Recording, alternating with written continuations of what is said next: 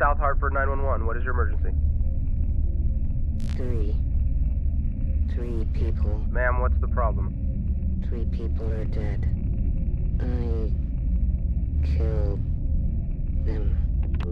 Ma'am. When I was about 8 years old, my mother murdered 3 people. Police arrived at She the home. had committed these murders during an exorcism. An exorcism performed on her. The Holy Church got involved. And she was transferred to the Centrino mental hospital in Rome. So here I am.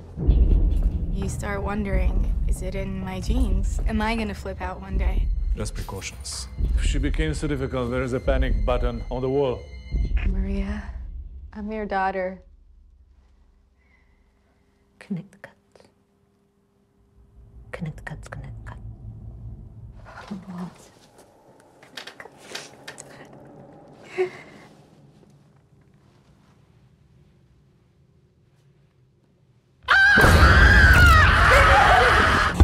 If you really want to help your mother, you need a better understanding of exorcism. What do you suggest? You need to see a real one. Where is she? We had to move her downstairs to the basement.